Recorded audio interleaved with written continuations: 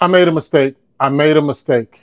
Look, I'm telling you, because I'm going through these mistakes, I don't want you to go through them. So in this video, I'm going to be discussing the mistake that I made, this guy, and I will be discussing ways to prevent this from happening to you. Because look, this mistake cost me money, and I hate wasting money. I mean, I hate wasting money.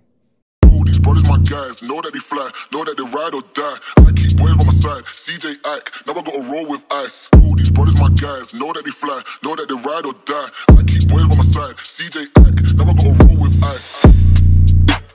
Hey, how's it going, guys? It's Paul with Spheric Reptiles, and I thank you so much for tuning in to this video. Of course, you saw the title, you saw the thumbnail, who's the daddy?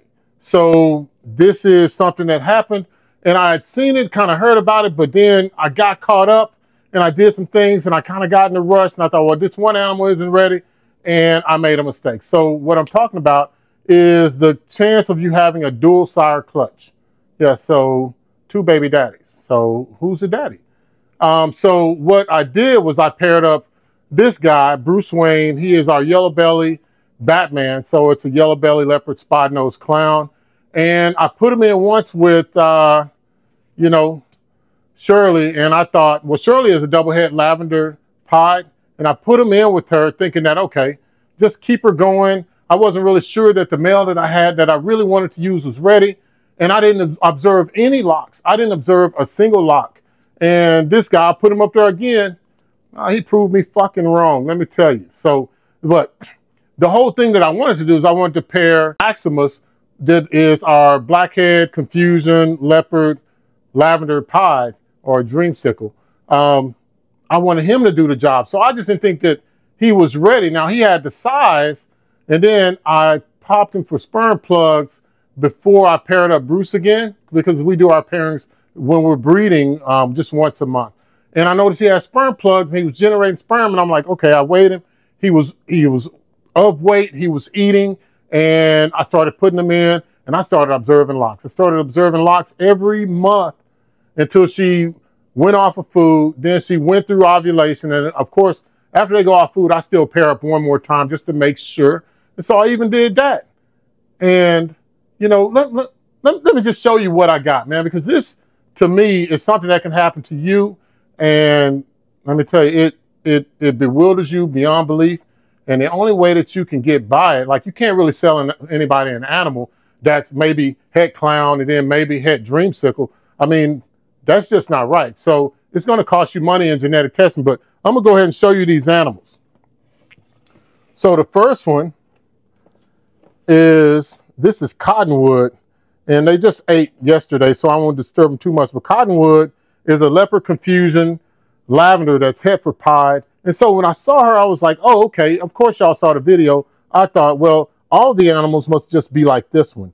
But I'm going to show you another one. So this is Cottonwood. So just keep these in mind. And now I'll go for the other one that made me think that Maximus, our dreamsicle male, did the job. So the next one that we had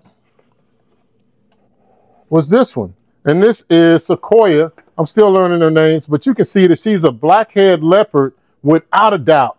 So she's a blackhead leopard, double head for lavender and pied. And so that's two things, or two animals that I really just thought hit the nail on the head. I mean, I'm going, right? So I run the genetic test. I send it to RGI, and I test it for lavender and leopard because they don't have a confusion. So I had to do a lot of research and looking at photos to see which ones were het for confusion, right? Because we know that our male is confusing because of his crazy pattern. So let me show you. So this is Willow, and Willow is a leopard confusion that's double head for lavender and pied. And this is Sycamore. Sycamore is double head for lavender and pied. Now I'll turn them this way. And you can see those head stamps there, as I just rolled her up onto her head. I'm sorry, baby. I'm so sorry. I'm so sorry. But you can see, you can look at the eyes, and you can tell that these are definitely different. So what I know about dreamsicles is that their eyes are a little bit lighter because normally the albinos have all red eyes. So a half-breed should have some discolored eyes. It'll be lighter or something, right? And did I have another one? I did that one, that one. Okay, no, I don't. So yes, I have one more. Just to show you guys the confusion that's double head for lavender pie. So all of these guys look the same. It's kind of like that Sesame Street thing where you got the 4 blocks and then you're like, which one of these things is not like the others? All of these tested to be head for lavender albino. So, all right, so we got these guys, right? This is, I think this is 2 females and a male, right? So I'm like, all right, let me send in more tests because I tested the entire clutch. And this is what we got right here. Was it? Did I mess up on that part? No, I did not. So I thought I messed up. I'm just kicking it to y'all like I see it, right? So this guy is from the same clutch. And what I'll do is I will push one of these up and I will show you. So you can tell that there is some difference here. That this one tested to be not lavender head for lavender albino. I'm thinking that when I test all these animals that, you know, I got a visual lavender albino, which you've already seen. I got a visual blackhead leopard that can only come from 1 male. And I'm thinking, all right, so he sired the whole clutch. I'm like, yes, that's a win. But no, I've lost. So when I got the results for this guy, and he's 250504-M, he's a leopard ? And so I got the results from RGI, and I was very excited. I'm going through all, because I didn't just test this clutch, I tested all the clutches for our season, right? And I saw that this was negative, so I got in touch with Sean and Ben over at RGI, and they're super helpful guys. And I'm sure, and Charlie's just as helpful too, but this is one of the things that we need from. So I was like, hey, you know, I saw that the results were not what I expected. It looks like I might have a dual sire clutch, but I let them know that in advance. So Dr. Morrow got back with me and he said, you know, if you have a dual sire, it could actually happen. And I'm like, he's right. Because each one of these is a single egg, right? When the follicle is a single follicle. So I don't know where this guy, Hickory, was located, but wherever Hickory was located, he got Bruce Wayne's sperm. So his egg got definitely, it got fertilized with that sperm to that egg and it closed off and encapsulated. So maybe with Maxima sperm, it just wasn't enough or whatever. But either way, this is the results I got and it shocked me. So now I'm back to square one to where I know that these are lavenders because they tested head for lavender. I know that this one is not. So I'm going to have to do a full panel shed test on him just to get everything out the way. I just want to save all the confusion. The full panel test does cost more money, but I think that it's a bigger bang for the buck. It'll test for acid as well, so that I'll get to see that. It'll test for everything. And I found some good things from doing the full panel test on some other animals that just really surprised me. So I'm gonna have to do this again, but I wouldn't have to do this if I wouldn't have made the mistake in planning or getting in a rush and putting in Bruce Wayne, our Batman Yellow Belly, with Shirley first, instead of just waiting and checking Maximus 1 month later. So that was a flaw in our business plan. And one of the, now, that was a flaw in our business plan. So that's one that's going to cost me money, right? So I'll have to test all of these for pied, the ones that tested for lavender, just because I want to be sure that I'm giving the customers what they pay for, right? So if I say something has it and I genetic tested it, I definitely want to test for the recessive traits and anything that's available so that whenever a customer buys from us, they can have peace of mind that they're getting what they pay for, because that's what I want. This is 100% avoidable. And what I mean by that is that, and this is something that we put in our business plan that I will add to our business plan and our management system. We got an SOP, or standards of operation, for these animals, right? Just to make sure that I'm doing things right and it's consistent, because I want to check myself. And we give it to anybody who wants it that buys an animal from us, or you can get it for free just by going to sphericreptiles.com and asking for it through info@sphericreptiles.com. But anyway, that's a small plug. Yeah, but this is 100% avoidable. So I got 5 steps, just 5, on how you can prevent this from happening. And if you follow these steps, then you won't have to worry about this again. All right, so number 1, commit to 1 male. Commit to 1.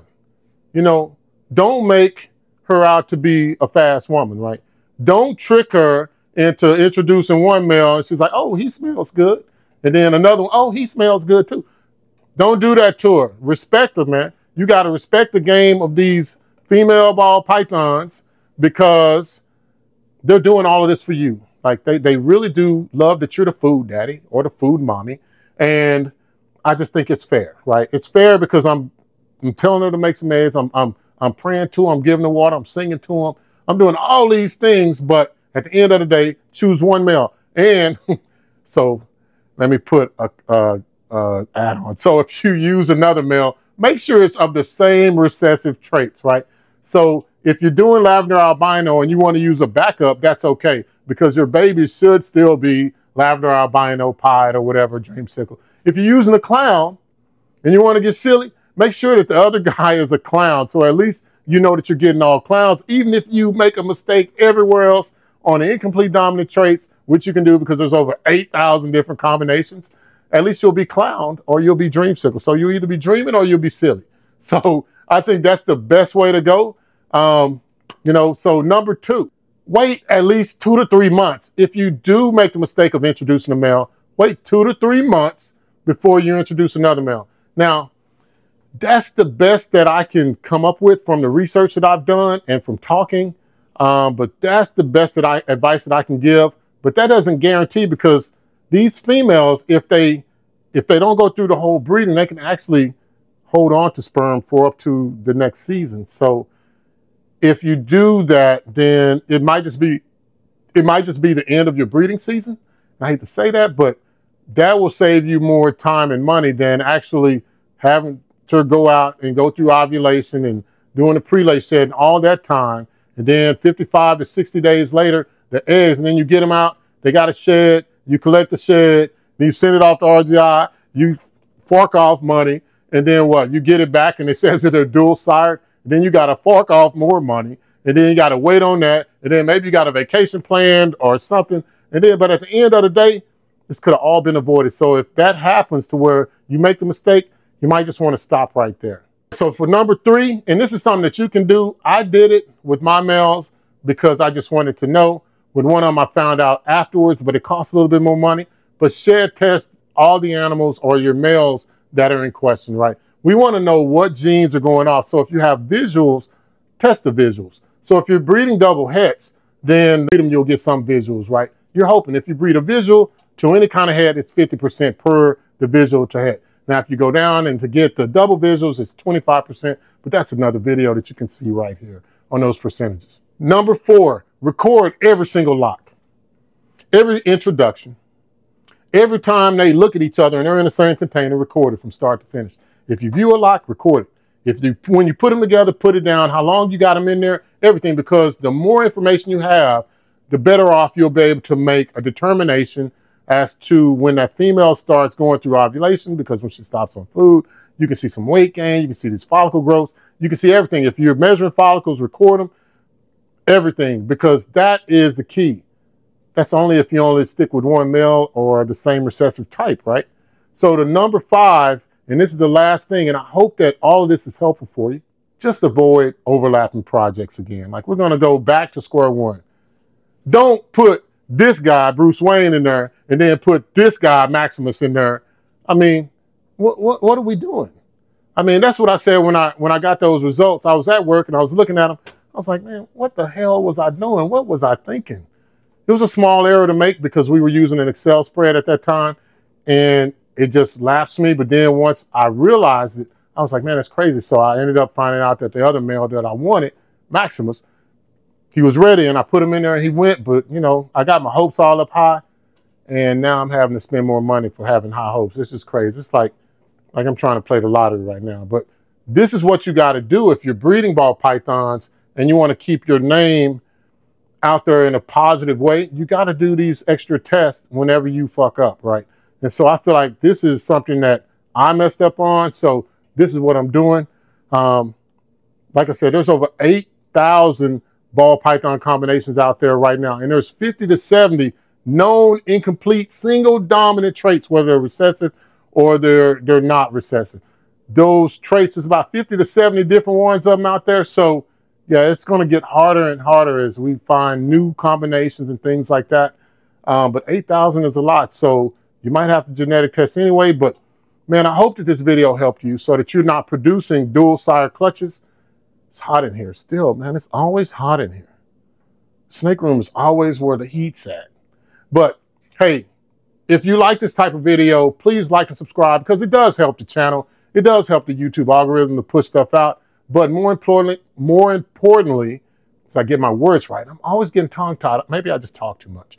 I'm interested in your comments. Please leave your comments, because your comments actually help us to grow, right? So I'm doing this video to help you, and I want you to let me know what you're doing or what you've done to prevent this, or when it happened, what happened. I want to know, because it helps me too. I directly respond to every comment.